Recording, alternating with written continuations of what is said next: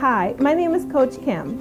I'm author of 5-Minute Lunchbox and founder of Healthy Little Cooks. And today I'm giving you tips on how to eat happy. Are you trying to cut back the sugar in your life? If so, make some date paste. Date paste can be used in smoothies, on bread, wherever you have sugar. First thing you need are some dates. And a common mistake for people that use dates is they don't remove the pits. You want to open them up and remove the pit.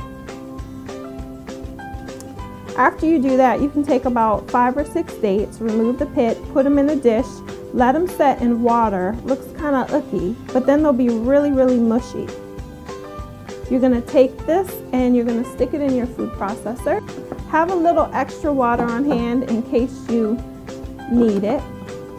And you're just going to blend it. Keep it going until it's completely smooth. Some people even like to put this in their coffee.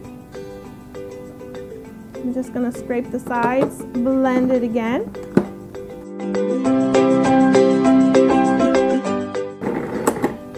Okay, so this should be finished now. I ended up processing it for maybe a minute. And what I have, just to make it fun and feel like I'm at a restaurant every time I use my date paste, is you want to put it into a nice jar. There you go. So now it's so smooth, you can use it for coffee, you can use it for spread. I use it for smoothies and cookies and baking.